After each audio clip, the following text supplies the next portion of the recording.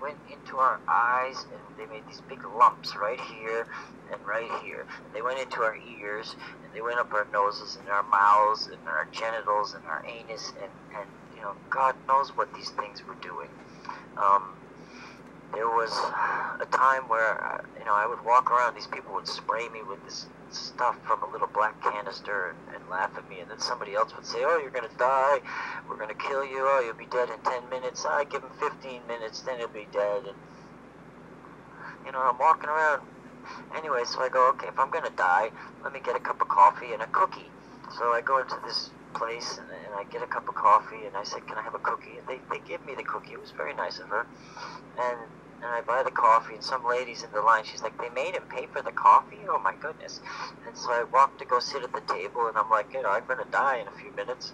And this guy walks up behind me, and he says in my ear, he says, this is a Pomeranian, and first you're going to get nauseous, and then you're going to vomit, you're going to have seizures, you're going to collapse, and you're going to die. And then he opened up this little container, and this thing leapt out of this container and went shoop, right into the tip of my finger. Where's the camera? In here. Shoop, right in there. And it had these little glowing eyes, red eyes, a nose, and a mouth. And it was the biggest one I'd seen. It was like literally, you know, as big as my thumbnail, and it's looking at me out of my finger, and it hurt like hell, and I go, ah, damn it, and the guy had left, and the woman that said the thing about the cookie, she's like, who authorized this?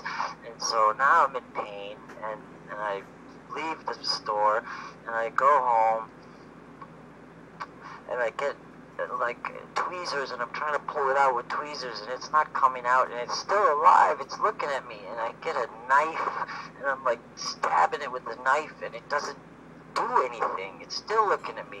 So I get like a hypodermic needle, or a sewing needle or something, and I heat it up with a blowtorch until it's red hot, and I jam it in this thing over and over and over. Finally, I think it died, because it stopped looking at me, you know, and then I pulled out what I could with the pliers, and I had to go to the hospital a couple of days later because my hands got all infected because these bugs were in every pore in my fingers, and I couldn't pick things up, you know, I had to pick things up like you know, with my palms, and these people in the store were like, oh, he can't pick anything up because his fingers hurt, and you know, they were literally following me everywhere I go and commenting on what I was doing. What is he doing now? Oh, he's trying to figure out what's going on. Oh, he's looking in his laptop to figure out what the bugs are. Oh, he's trying to document his situation. You know, they were constantly talking about me as though I was an object. Oh, that's the other thing they did. They called me Baby Doll. Oh, that's Baby Doll. Hey, Baby Doll. And I'd walk down the street and people would be like, oh, yeah, that's Baby Doll. Yeah, Baby Doll. It said Baby Doll. They would call me she, oh, she's going to be a beautiful girl, and, you know, all kinds of stuff. They said they were going to eat me, they were going to eat my entrails, they were, you know, on and on and on and on. We're going to kill you, we're going to blow you up, okay, let's set him on fire, wait till he comes closer, you'll only blow his legs off, give him a minute, here he comes, get ready to blow it up. You know, I'm in my storage locker, and they're threatening to kill me, and I'm like, so I go over to these people, and I'm like, excuse me, you know, if you're going to kill me, at least give me some good advice, you know. I'm dosed out of my mind on MK Ultra drugs and don't even know it. And they all look at me. This one guy's got a gun, like, behind his back. And they look at me, and they don't know what to say for a second. The other guy says, after great hardship comes great ease. And I'm like, gee, thanks. And I walk away. And then these guys from I'm in the storage locker, and these guys from the storage locker come down, and he starts yelling at me, Timothy, don't fuck with these people, Timothy, don't you fuck with these people, Timothy. And I'm thinking to myself, how does this guy not even know my name? And I'm like, okay, yes, sir, I'm sorry, I just needed some shoes. Anyway, I get my stuff together, and I leave the storage locker, and I'm walking around in the city, and I'm like, trying to buy some new socks, and I can barely think because my mind is so full of this MK Ultra stuff. And it's like you're tripping out, but you don't know it. And I'm walking along, and I'm trying to buy water from one of the vendors in the street. And there's every time I walk up to a vendor, they walk away from their vending cart. And I'm like standing there thirsty, and there's all this water, and they're in my head. They're going, steal the water, just steal the water, just take it, take the water. And I'm like, no. And I finally find somebody that sells me a peach or something, and I'm like gobbling down the peach because they had convinced me that food had no nutrition in it, and I had to eat it quickly because, I don't know, I went into Whole Foods one day, and there's like 20 of these gang stalking people all in a row, and they're taking stuff off of the shelf and putting other stuff onto the shelf as though, I don't know what, and then I'm standing in line, and they're telling me, oh, don't worry, we're taking the nutrition out of the food, don't worry, and I'm grabbing food like from the bottom of the barrel trying to get, they're like, don't worry, by the time he gets to the cashier, we will have changed the food. And literally, I have these granola bars or something, Cliff bars, and somebody comes up and bumps me with something, bumps the Cliff bars, and they go in my hand. Literally, they go turn into rocks. And I'm like, okay, what's going on? And then they go and get all soft again. And I'm like, is this in my mind? Is this real? So I eat the Cliff bars outside in the street, and the lady walks by, and she says, oh, they're called cutters. They cut out all emotion, and walks away. That was another thing the gang stalkers did. They would, walk by you, and they would say something. But it wasn't a whole sentence. It was only part of a sentence.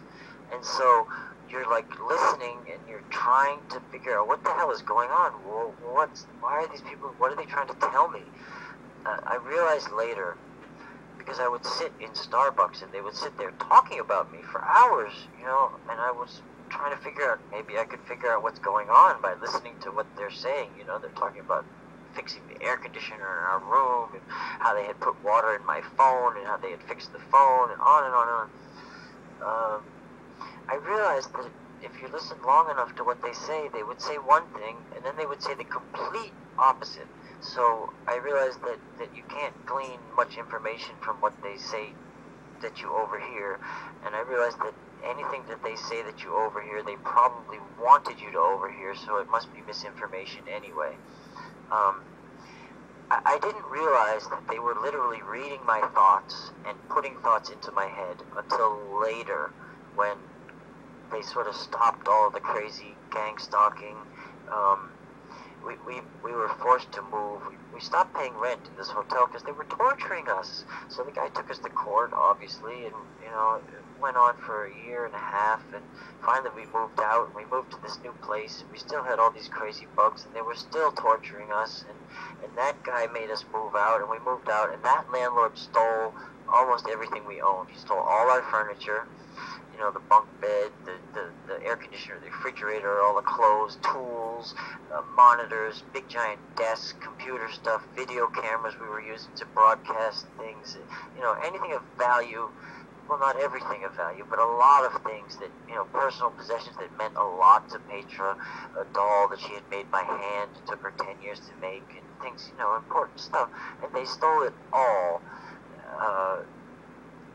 It was a horrible thing. They literally, either they drug you, or they have the ability to use some kind of equipment machine and make you, it's weird, it's like you think you're thinking clearly, but when you look back on it, you realize that you could barely read, you didn't know where you were going, you weren't thinking clearly at all, and you barely got it. And they did that to me and to her, and they sent me on a wild goose chase, and we came back, and they had changed the locks. It was a nightmare.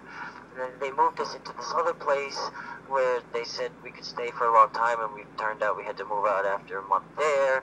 And then, we finally put what little we had left in storage, and we moved to another place where they told us we had to leave after a week because the baby was coming or something. And they were, all these places were getting bit by bugs and bed bugs and horrible stuff. And there's people outside talking about us and following us. And plus, we're hearing like the voice to skull stuff where they talk in your head and only you can hear it.